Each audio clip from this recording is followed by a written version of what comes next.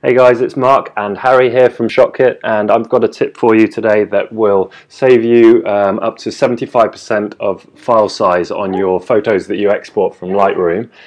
This is a tip that I got from attending a Jeff Newsom workshop, and I've added my little twist to it at the end that will save you even more off your images. So I will get into it right now. So I've selected 10 photos, gone to export. And then I've selected, just to save time, one of my presets that I changed the name of the file to, just so that we can remember easily which is which. So for example, I called this one 100, which means that I'm leaving the quality at 100, and the size, because I'm running off a smart preview here, the maximum size that you can output at is 2560 by 1709. So just ignore what it says there. Sharpening, I've left that set to high in screen, and then metadata, we won't touch on that. Watermarking, we won't touch on that. JPEG menu, I'm going to remove this because I just want it to use just the Lightroom default export settings in terms of compression. So then I will, or I already have, I'd export that, and those 100 file names named 100 are in this folder here, and then I've done the same thing, this time reducing the quality to 76. Now why 76, you might ask? Jeff found online somewhere that reducing the quality of the JPEGs in Lightroom to 75 actually had no visible degradation in the file, in the quality of the image. So he's just chosen to run with 76 just to be sure. So I've trusted him there, and I've just gone for 76 as well. So for the second test, I've kept all the other factors the same, and then exported to a folder which I've named 76 that we'll have a look at later. And then just as an additional thing to this tip, I've done exactly the same exports using the 100 quality, and run it through JPEG Mini, which is this software that I've talked about in ShotKit before. It blows me away every time I use it because it reduces JPEGs so much without degrading their quality whatsoever, visually anyway. So I'll talk about that. I've talked about that in the past on ShotKit. I'll link to it from this blog post if you want to check that out. But there's also a Lightroom plugin, and I've exported those 100 quality files through that JPEG Mini Lightroom plugin, and I've done the same thing with the 76 quality files.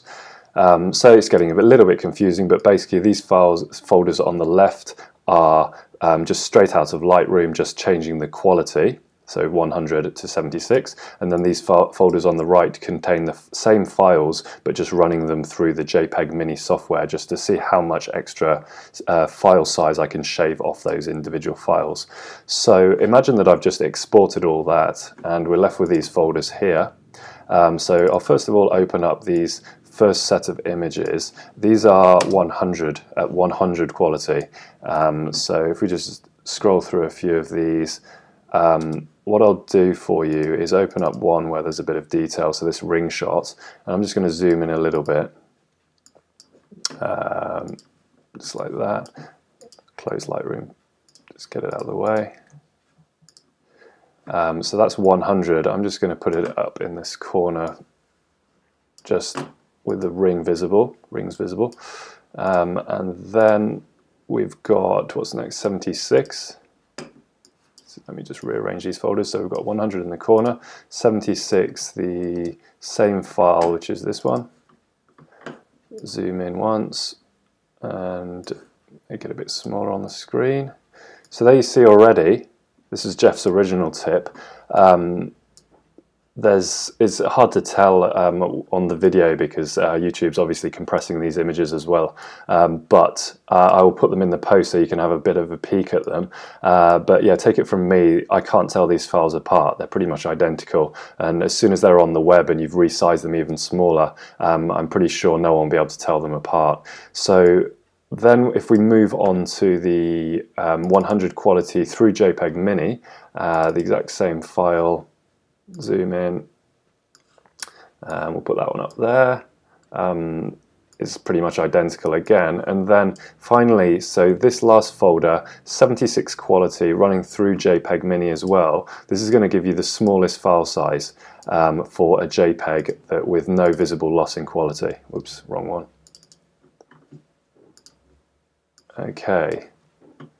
So just putting them all on the screen there for you. I know it's not a very scientific comparison, but then again, these are all going to be on the web, and the only people that are going to be looking at them are obviously just going to be looking at them as they appear. There's not going to be people zooming in on them to see if all the quality's there, all the information's there. And the files that you deliver to your clients as well, as long as they reproduce properly when they come to print them, then they will be happy as well.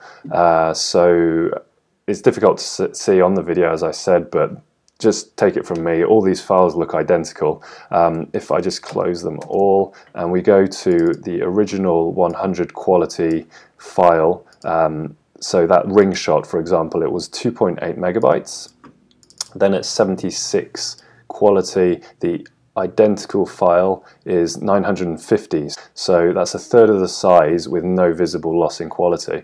Now if we look at the 100 JPEG Mini, that is 1.1 megabytes.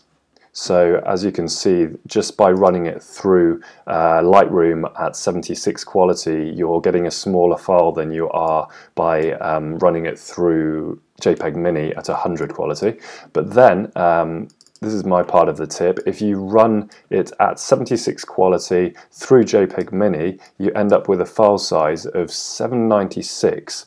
So if you compare that to the original 100, that is 1/4 the size.